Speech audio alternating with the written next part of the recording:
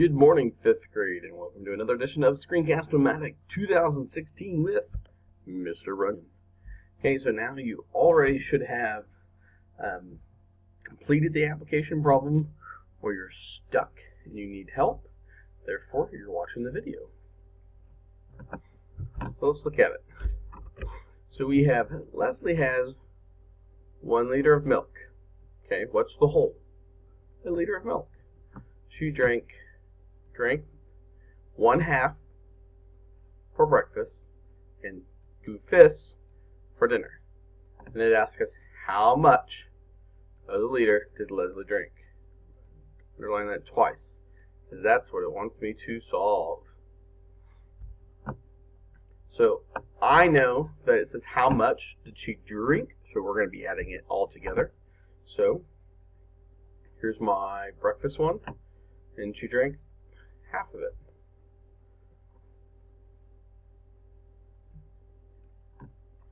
And we know we're going to add. And then my dinner one, and she drank 2/5. 1, 2, 3, 4, 5. I told you, it doesn't have to be pretty. We'll just do this one. Those definitely are not fifths. Okay, so we have 2/5 and 1/2. Well, now, if you remember the rule from yesterday, you split it down the middle, and then over here you're going to do the opposite. 3, 4, 5. So essentially what you're doing is you have 1/2 and you have 2/5, and you're going to find out what 1/2 of 2/5 is, and you're going to find out what 2/5 of 1/2 is. That is the reason why we do this, and by doing that you're making them equal fractions. So now all we have to do is add it all together. Well, we have 1, 2, 3, 4, 5, 6, 7, 8, 9, 10 is our denominator, and our numerator is the total number that are colored in both squares because we added. 1, 2, 3, 4, 5, 6, 7, 8, 9. So she drank 9/10 of a liter in a day. Holy cow, that girl drinks a lot of milk. Okay, and then our extension question: how much of the liter does she have left? Tell me for $50. Here we go. Let's move on. Oops, backwards. Okay, so on your welcome back time lapse personal whiteboard or your math journal. So we're going to be adding 1/3 and 1/4. What I want you to do first is we're going to just look at the number without doing any work. Do you think if we are able to add this, will it be greater than 1 or will it be less than 1? Think to yourself. Okay, well, let's take a look. So think about it. 1/3 is less than 1/2. 1/4 is less than 1/2. So 1/3 plus 1/4 should be less than 1. And then we can always solve it. So if you add 1/3 plus 1/4, you end up with 4/12, add 3/12, and that equals 7/12. And there it looked like they just did the rule of you just multiply the denominators, and what you do on the bottom, you do on the top. Correctamundo. Let's move on. Let's take a look at this one again. So I'll leave this one here so you can kind of see it. So now we have 1/2 add 3/4. Do you think it's going to be greater or less than 1? Think about it for a little bit. What do you think? You're staring at me. It's kind of weird. Are you done thinking? Okay. So we can pull this one up and just think. So a half is equal to a half. So if you had two halves, right, you at least have a half right here. So you have 1/2 left. 3/4 is greater than a half. Because what is half of a 3/4 fraction? Well, it would be 2/4, right? So we know 3/4 is greater than a half. So I would say that a half plus a fourth would be greater than 1. Here's our picture if we want to look at it. So a half, 3/4. See how 3/4 is almost a whole? So when you put them together, it doesn't, you get more than, you get 4/8 and 6/8, which ends up being 10/8.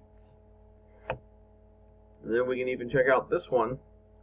So a half plus a 3/4 equals 4/8 plus 6/8, which equals 10/8. Because that equals 8/8 plus 2/8, which is 1 plus 2/8, which equals 1 and 2/8, or 1 and 1/4. Cool beans.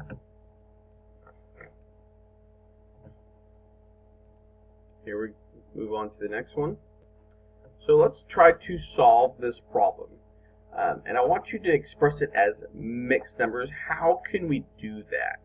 And we have to think about what a mixed number is. So we talked about what a improper fraction is. And an improper fraction is when you have something that does not look like a right fraction. It looks wrong. Improper. This is an improper fraction. A mixed number is when you have both a whole number and a fraction, 1 and 1/8. And a proper fraction would be when it looks like that. So you have a regular fraction, proper fraction, an improper fraction, and a mixed number. So a mixed number should end up looking like this. So what I'd like you to do is solve this problem. Let's solve this first one together. So we have 4/5. We'll go this way. 1, 2, 3, 4, 5. And we're going to add it to a half. I love that. Oops. I love adding halves because it makes it so much easier. And my beautiful coloring skills. Beautiful coloring skills. There we go. So would you agree that I have 4/5 and 1/2? So now I need to add them together. And again, it's as simple. I'm going to change my colors for you so you can see. It's as simple as being able to take what you do on this side and you do it on this side. Because in order to make them the same denominator, you can essentially just multiply the denominators, which is what we're doing when you're making a half of a fifth. And when you're making 4/5 of a half, well, you're technically multiplying, right? So let's make this 1, 2, 3, 4, 5. So now all I need to do is add them all up. I've got 1, 2, 3, 4, 5, 6, 7, 8, 9, 10. So I know my denominator is going to be 10. And there's 8 here, 9, 10, 11, 12, 13. So 13/10.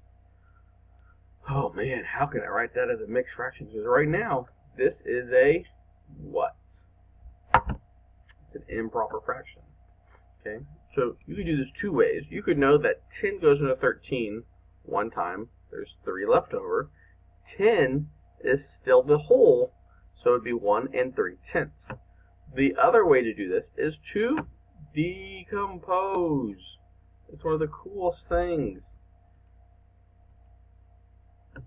So we're going to take this number, we're going to make it, well, what would make this a whole? Well, you'd have 10 tens, right? And what's left out of this number? 3 tens. Well, because 10 tens plus 3 tens equals 13 tens. So now we have 10 tens equals a whole, and you have 3 tens. So as a mixed number, it is 1 and 3 tenths. 5th grade. I'm telling you, I was not taught this when I was a kid. It would have made my life so much easier. I love this method. Let's move on.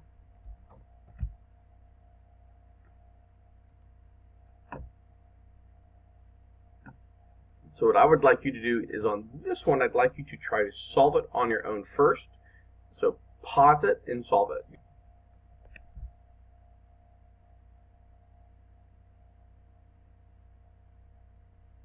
Ready? Okay, good. Are you done? So let's take a look at it. So again, we have 2/3, and we're going to add 3/5. 1, 2, 3, and we'll do this one, 4, 5. I'm horrible at doing these sometimes. 1, 2, 3. There's 3/5, and here's my 2/3. I'm going to change my color. Oh, so let's add them together. So now remember, when you're adding them, essentially you're multiplying. Because what is 5 times 3? It's 15. So let's count how many we do. So if we do our fifths, so fifths 1, 2, 3, 4, 5. 1, 2, 3, 4, 5. So now if I count them 1, 2, 3, 4, 5. Again, this is 5, and these all should be equal. So this should be 5, and this should be 5. 5, 10, 15. So I know my denominator is 15. So now let's do 2/3 of this. So now all I need to do is add up all the ones I colored. And some of you are probably going to mess up because I noticed yesterday you didn't color all of the squares you should have. Maybe when you add, you're not going to count the squares that should have been counted because you didn't color them correctly. I'm not very good at coloring on this thing, but all of my squares are colored in somewhere. So let's count them. 1, 2, 3, 4, 5, 7, 8, 9, 10, 11, 12, 13, 14, 15, 16, 17, 18, 19. So I have 19. And we can decompose this, and then you get, I can take the 15 out one time, right? I can get 15 out of 15. That's a whole. I'm able to decompose and pull that out. Well, what's left? Well, 4/15. So the answer is 1 and 4/15. Oh my gosh, so much easier. Let's move on. Okay, pause and do this one. Go. Okay, so again, colors are horrible. 1, 2, 3, 4, 5, 6, 7. 1, 2, 3, 4, 5, 6, 7, 8. And I'm going to color 3 of them. And I'm going to add thirds, right? And I'm going to have to color 2 of them. So I have got 2/3. Now I'm going to change my color. Hopefully you've already done this and you have an answer. So, and I'm going to do the same thing on this side, which essentially you're just multiplying 8 times 3, and this would be 8. What you do on the bottom, you do on the top. So this would be 3, and this would be 3. Okay. So on this one, I need to do it into 8. So 1, 2, 3, 4, 5, 6, 7 lines, and that equals 8. 1, 2, 3, 4, 5, 6, 7, 8. I'm going to make my line up here. See how I didn't color here? If I wasn't smart, I probably wouldn't count it. Okay, so now we just need to add. So I have 1, 2, 3, and I know there are 1, 2, 3, 4, 5, 6, 7, 8. So if I have 3, and I have an 8, so it's a 3 by 8, multiply it, and your denominator would be 24. Now we just need to count how many we have. Well, I know that there are 8 in this, and there are 8 in this. I'm going to use my brains and say that 8 add 8 is 16, and I have a 3 by 3, which is 9. 9 add 16 is basically 10, so I'm going to add 10.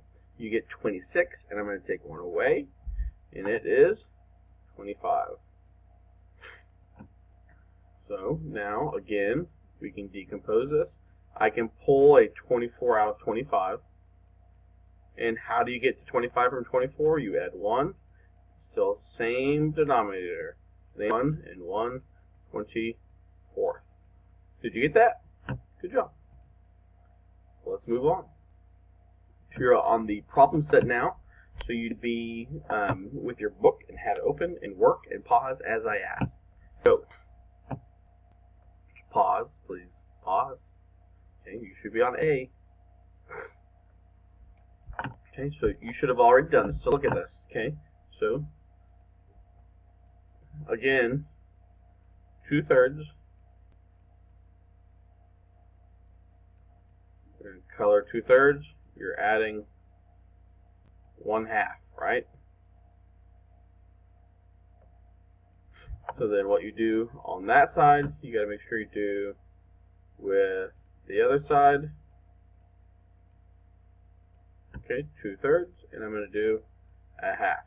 I can tell just by looking at it that my denominator is 6, and there are 1, 2, 3, 4, 5, 6, 7. So I can either just say that it's 1 and 1, 7, 1 and 1, 6, because I know off the top of my head, just by looking at it, that 6 goes into 7 one time. There's still 1 left, and the denominator always stays the same, so it's 6. Or you can decompose, and you get 1 6 out of 6, and you get 7. Oops, sorry. To get to 7, you have 1 left over, and the denominator is still 6. So essentially, you end up with 1 whole. 6 6 is a whole, and 1 6 is left. Okay, do B. Go. Okay, so hopefully you have already paused this and done it. So this will just be kind of a checkup.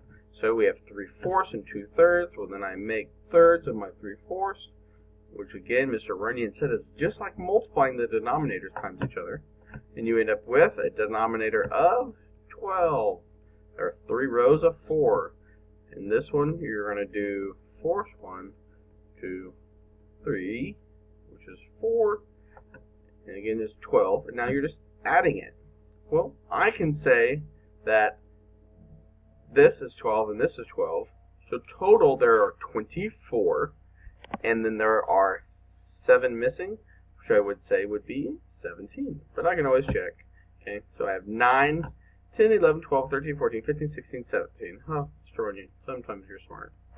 Okay, so again, you can look at this and say it's 1 and 5/12, or you could pull it out and say 12/12, right? And then have a 5/12 left. So with 12/12 equals a whole and 5/12. Ta-da! Good job. Alright, you should be working on go. Pause. And do D. Okay, so you should have already finished this one, and I completely have everything done this time. So you end up with a fraction of 5/10, which is half, and 6/10, which is 3/5. And you end up adding them, you get 11/10. If you decompose, you get 10/10 and 1/10, and then you end up with 1 and 1/10. Ta-da! Do D. Pause. Go. Okay, so you should be done. So you should have gotten 17/14. Because you get 5 7s, you cut it in half. It's like saying 7 times 2. So you end up with 17/14 when you add it to a half. And then decompose, you get 14/14 and 14, and that equals 1 and 3/14. Okay, so let's move on. E, and I want you to do F. So pause both and go. All right, so we have again, oops. Okay, so you should have already completed these. Let's look at E first. So you end up, if you make 3/4 of 5/6 and 5/6 of 3/4, you end with the 3/4 being 18/24ths, and the 5/6 being 20/24ths. When you add them together, you get 38/24ths. And then if you pose, you get 24ths one time, and you end up with 14/24ths. So as a total, you get 1 whole and 14/24ths. Or if you simplify it, you would get 1 and 7/12ths. And that's as just as saying that they're both even, so I'm going to divide both numbers by 2. Well, let's look at F. You have 2/3 and 3/7. When you add them, you end up with 14/21ths and 9/21s.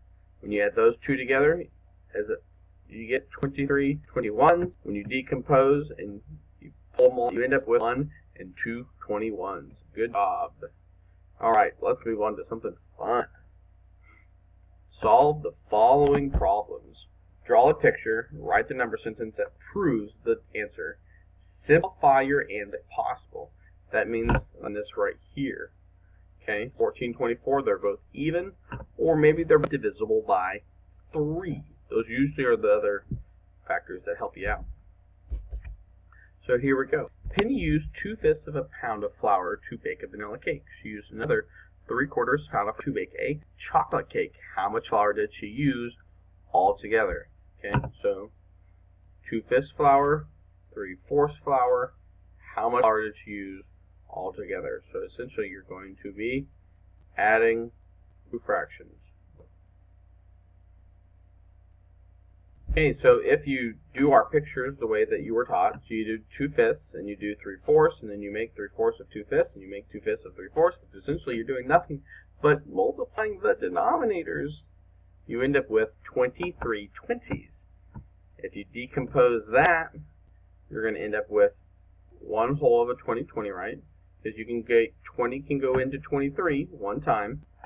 You get 1 full 20, and you end up with 3 20s. When you are finished with that, this equals 1 whole, and you're left with 3 20s. But get in the habit of doing this.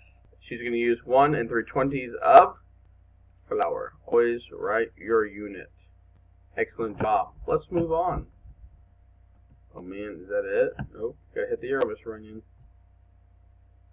Oh, we're done. Go work on your homework. Tell me you did this, and you're still watching me. I'll give you $50. Go.